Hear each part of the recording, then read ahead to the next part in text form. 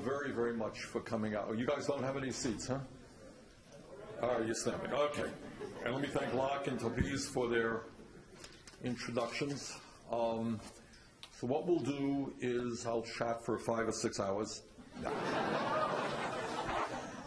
Chat for a while. We'll open it up for your comments and your thoughts. There's a lot to talk about. Let me just begin by talking a little bit about what's kind of the momentum that we are seeing in our campaign here in Iowa and around the country. One of the reasons that I think we stand an excellent chance to win here in Iowa is because we are doing meetings precisely like this. Last night we were in Sioux City and we had something like 1,200 people out.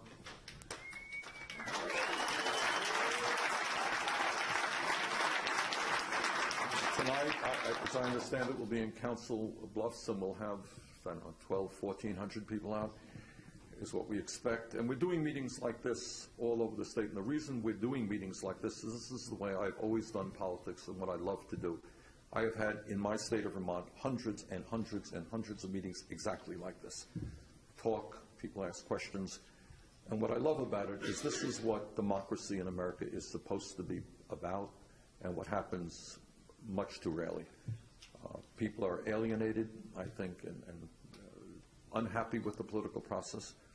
And what we are going to try to do in this campaign is to do something pretty radical, which is called practice democracy. I believe in democracy.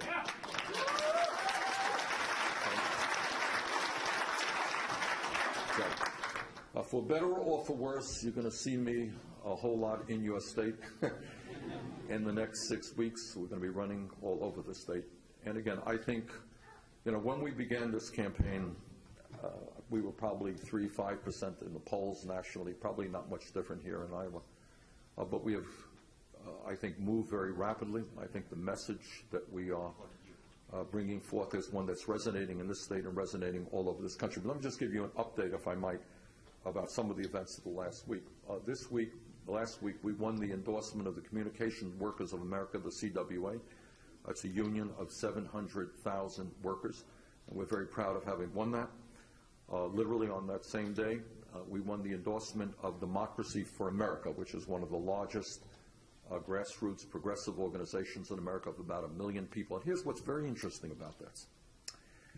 The guy who started DFA, Democracy for America, is an old friend of mine. We don't agree on every issue. His name is Howard Dean. You all know Howard. And Howard obviously is the former governor of the state of Vermont. Howard and I have worked together and known each other for, I don't know how many years, 30 or more years. And what was interesting is he started DFA for all the right reasons. He wanted to see grassroots activism develop. But, and I say this, Howard and I have a difference of opinion on this campaign. He is supporting Secretary Clinton. But here's what's interesting. What he did, and his brother did, who's running DFA, and others, they said, okay, yes, Governor Dean is supporting Hillary Clinton, but we think the members should be able to participate in a free and fair election. And I respect that. Not every organization would allow that to happen, to be honest. There are ways you can prevent that. And their rules were that any candidate who got 2/3 of the vote, 66% of the vote, would get their endorsement. That was their rules. Well, they opened it up to people. They had something like, I think, 270,000 people voting. We got 87% of the vote. Okay?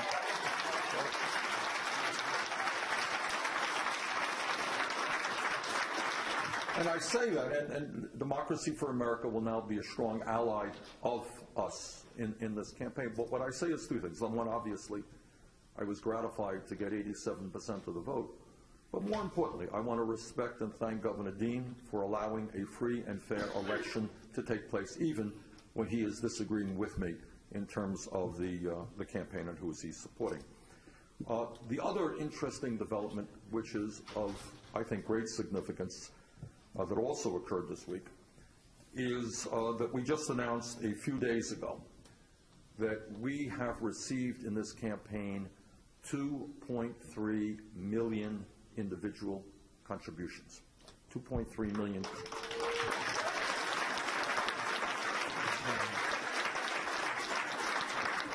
And that comes from a hair less than 1 million people. So we got almost 1 million people making contributions, and many of them making more than one contributions. Now, why is that important? Well, number one, it's important because that is more contributions that have come into a campaign than any campaign in American history up until this point. So Obama did very, very well in both 2008 and 2012. At this particular point, we are doing better. That's point number one. Number two, which is actually more important.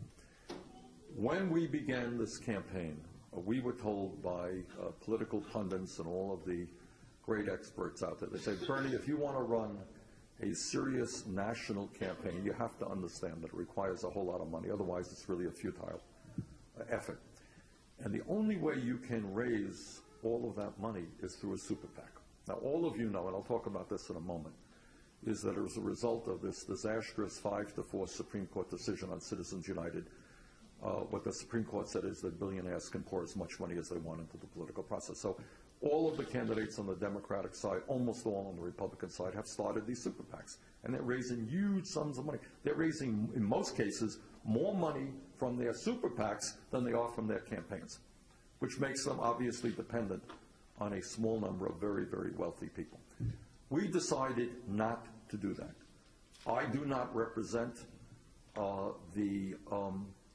I don't represent corporate America. I don't represent the billionaire class. So we decided we don't want their money. We're not going to ask for their money. But then the question is, could we raise enough money to run a serious campaign? Well, it turns out that we can. And that with an extraordinary outpouring of support from the middle class and working families of this country, we have received 2.3 million individual contributions, and that is just mind-blowing to me.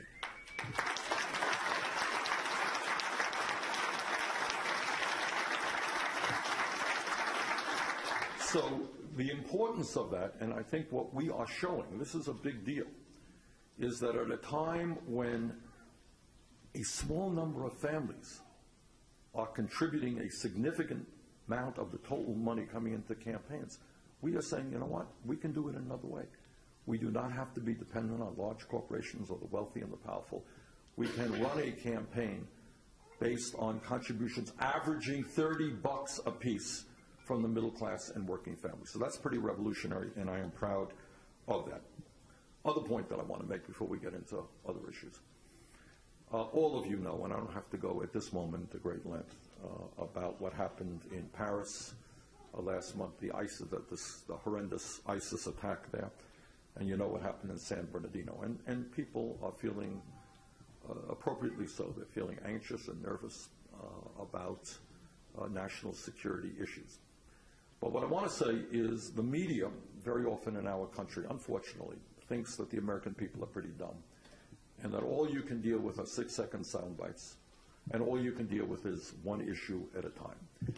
So I have been criticized because I think that we have got to deal with national security, and I will tell you exactly my view as to how we crush and destroy ISIS.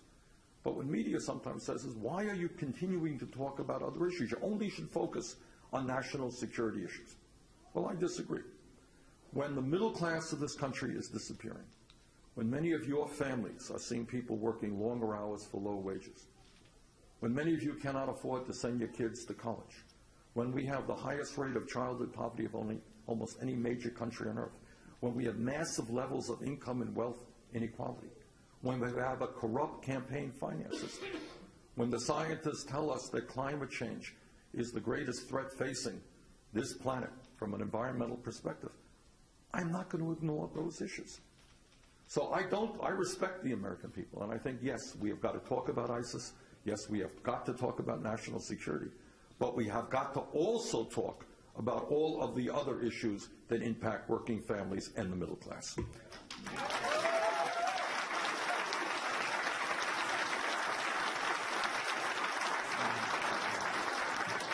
Now, one of the other, obviously, developments that's taking place in this campaign has been the political rise and political success at this point of Donald Trump. And I just want to say a few words about Trump before I get to the thrust of my remarks.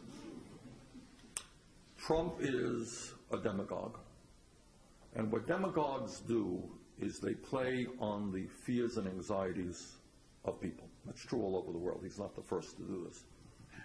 And what they do is, at a time when people are nervous about national security issues, and they are, at a time when people are very unsettled about the economy, people are asking, why is it that a man worker today, with all of the increase in technology and productivity, why is the median male worker, that guy right in the middle of the economy, making $700 less in inflation-adjusted for dollars than he did 42 years ago? Why is that?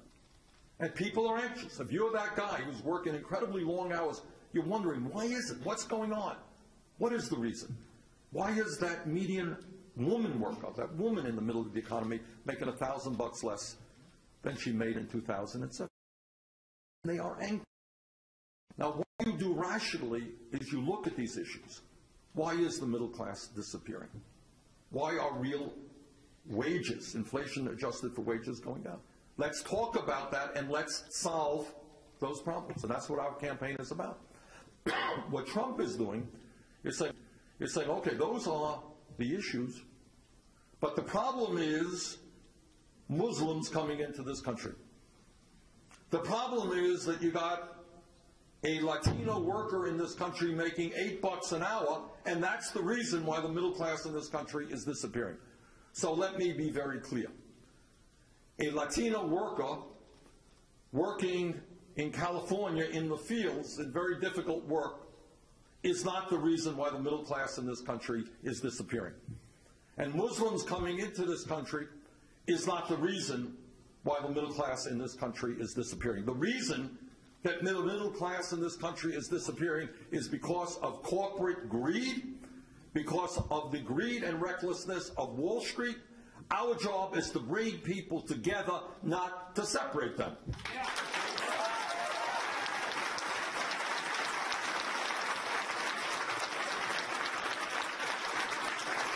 Donald Trump talks about making America great. Well, let me suggest to you that Trump is of the view that having a low minimum wage is not a bad thing for this country. Having a low minimum wage is not a bad thing for this country. That's Trump's view. You don't make America great by seeing millions of people work for $8, $9, or $10 an hour. I guess if you're a billionaire, it's okay, but not if you're a low-income worker. It is not a great thing for America. We don't make America great when we have Trump saying we have to be competitive with the world. Our taxes are too high, our wages are too high, everything is too high, we have to compete with other countries. What does he mean by that? Our wages are too high in America? Really, Mr. Trump? Go out and talk to tens of millions of people who are trying to make it on 10, 12, 15 bucks an hour. They don't think that wages are too high in America. They think we have to raise the minimum wage to a living wage.